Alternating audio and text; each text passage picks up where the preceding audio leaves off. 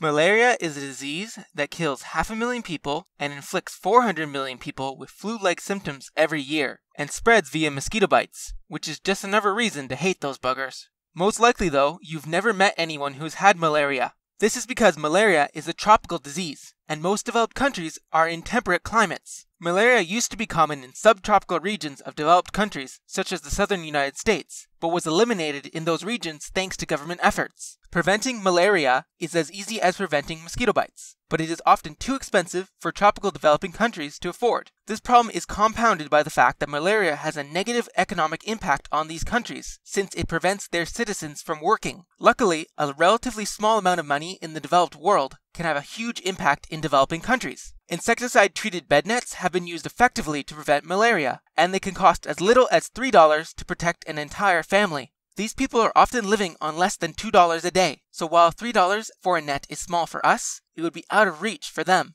The Against Malaria Foundation is a charity which distributes these nets in developing countries. It has been proven that areas that receive these nets have less cases of malaria, and the best part is that with enough concentrated effort, malaria can be eliminated from a region like it was the United States, as the disease requires a human host to reproduce. The Against Malaria Foundation is already doing great work in fighting malaria, but with more money, it could provide more nets in more areas, which would both save and improve lives.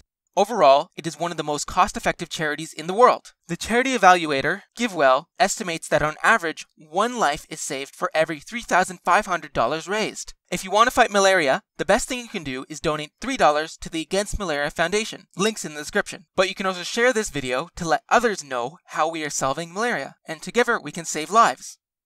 This video was made as part of the Project for Awesome, which is an annual YouTube event where people make videos promoting their favorite charities, and the community gets to vote on charities to see which one gets the money raised by a live stream. If you watch this video on December 9th to the 11th, 2016, you can follow a link in the description to vote for the Against Malaria Foundation, which is a way you can help even if you can't donate. If you watch this video later, you can still donate to the Against Malaria Foundation and help decrease world suck by preventing mosquitoes from sucking.